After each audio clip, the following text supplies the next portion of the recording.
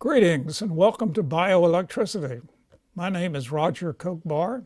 I am the instructor for the course. Bioelectricity is a subject that has been kept for too long in a little box that's been had a combination known only by people in a rather small club.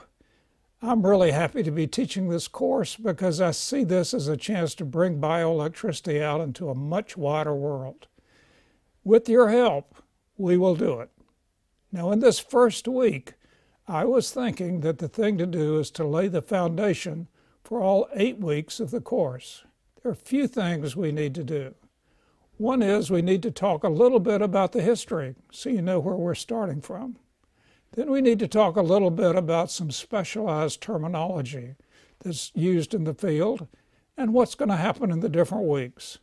I think you'll find this interesting and fun to listen to. Our most substantial work for the week will be talking a little bit about the fundamental rules of bioelectricity, which are the same as all of electricity, but applied a bit differently in the cases of people and solutions.